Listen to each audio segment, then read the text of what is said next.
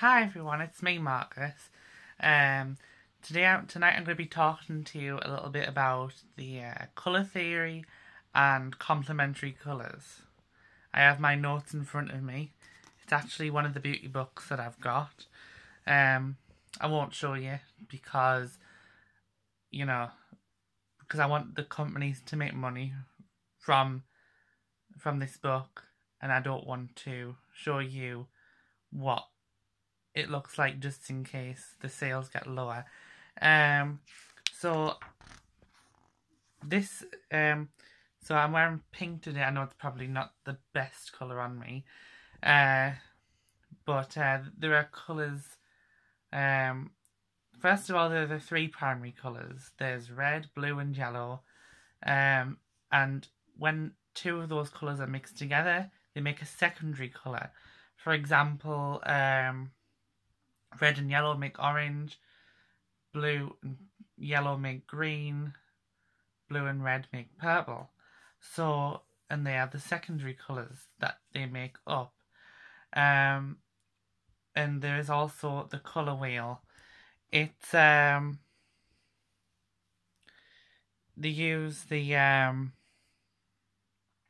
so there's a phrase that goes, Richard of York gave battle in vain. So there is red, yellow, orange,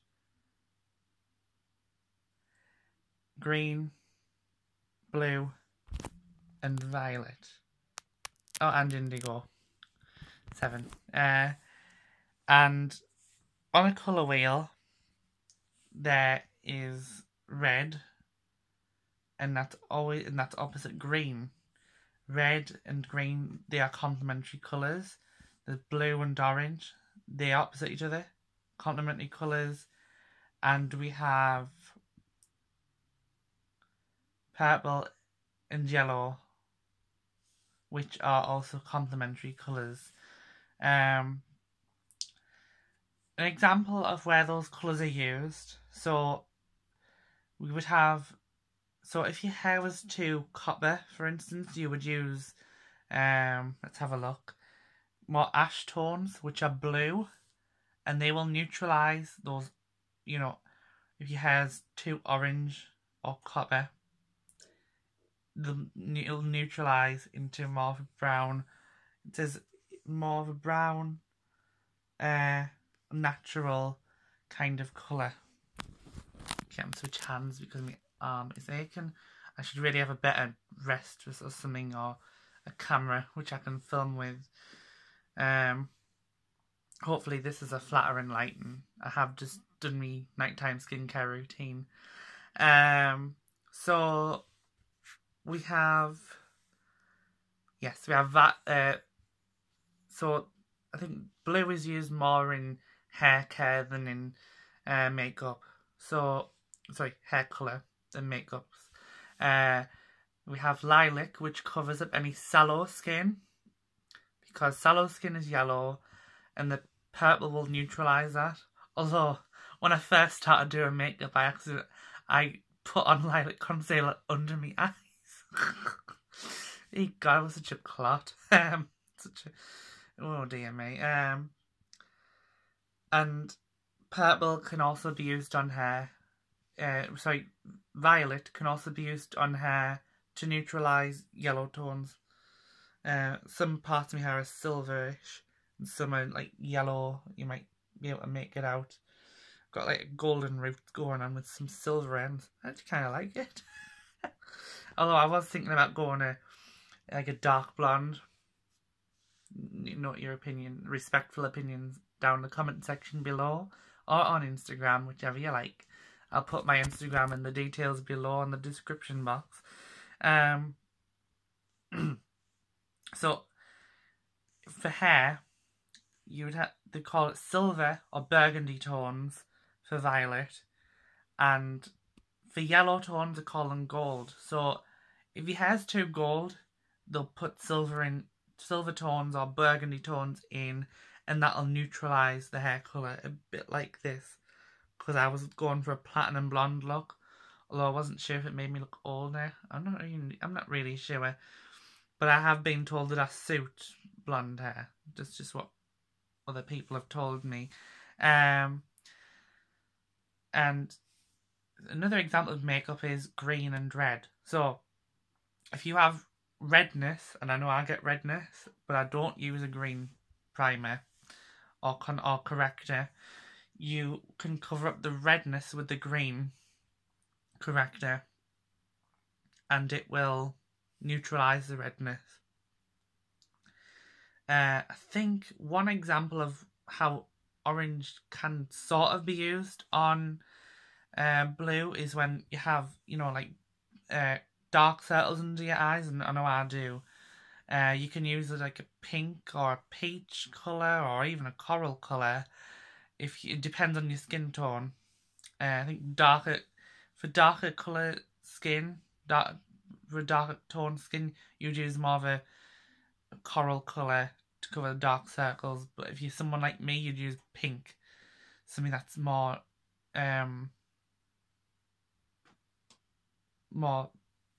tailored towards fair colouring. And you'd use yellow to cover up any purple tones. I think I have blue and purple tones under my eyes.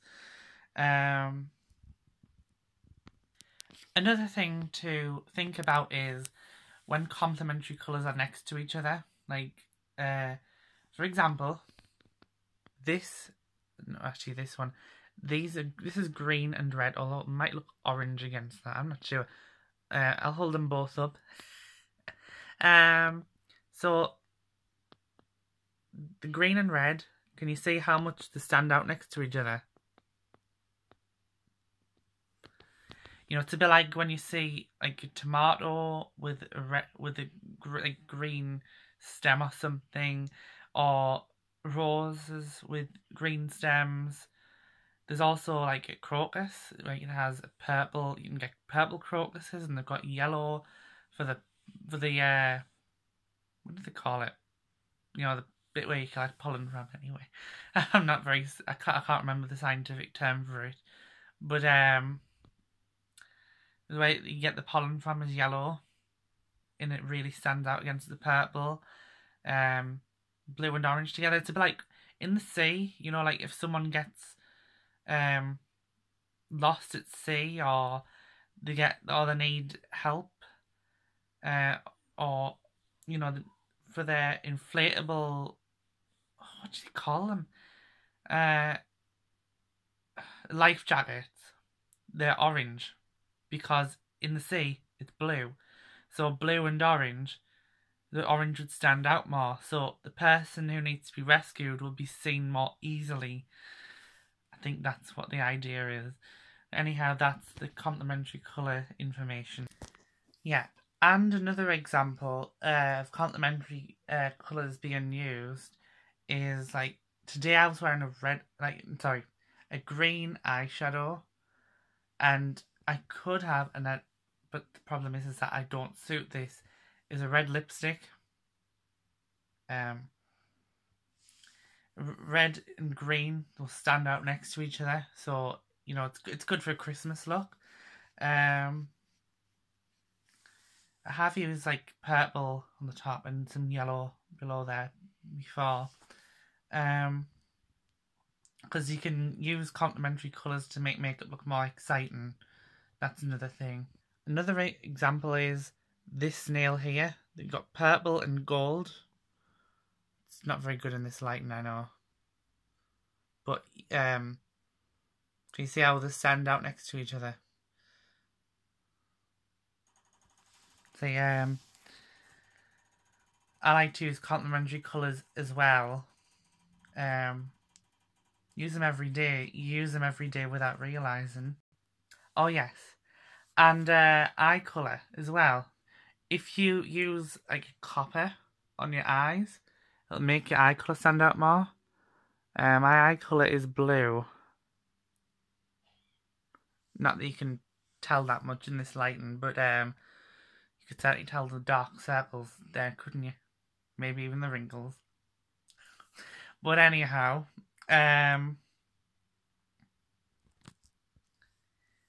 yes. There was also the matter of like copper on the eyes to make the blue eyes stand out more.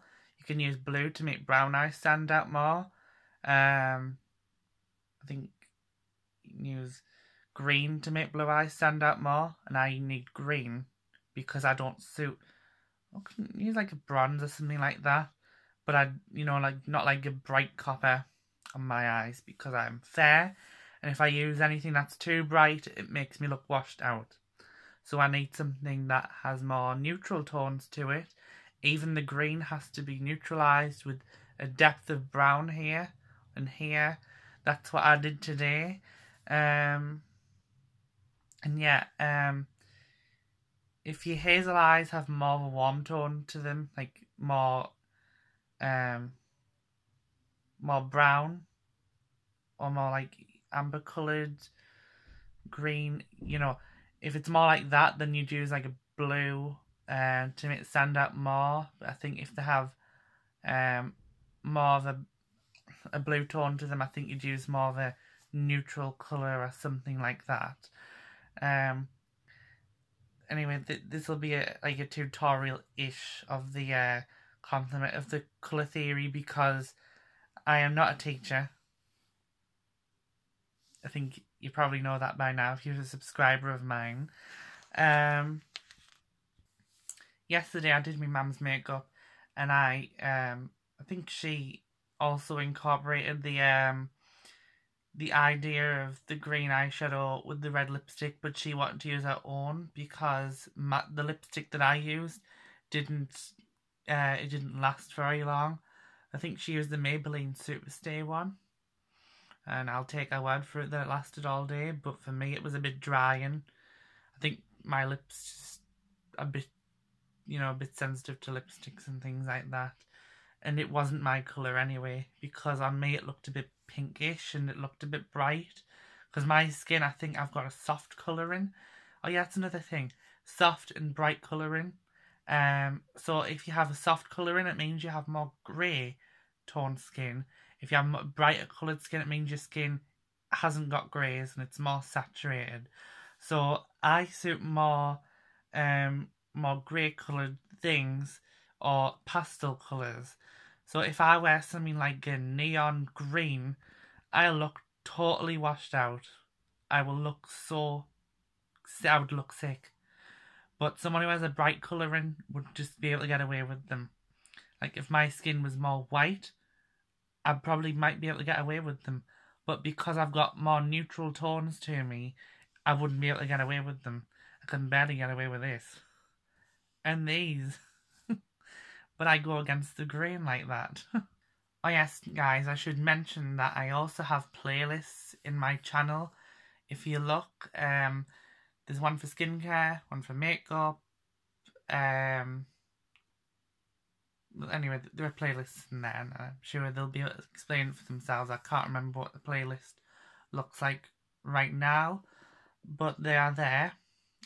If you like this video, please subscribe, give a thumbs up, and leave a respectful comment. Any bad comments, cut off. Thank you for watching this, guys. I hope this has taught you something valuable, and I hope it has been educational for you in some way. Even though I'm not qualified to teach you, it is good to know that I can maybe mentor somebody. Anyway, thank you for watching, guys. I'll see you very soon. Bye!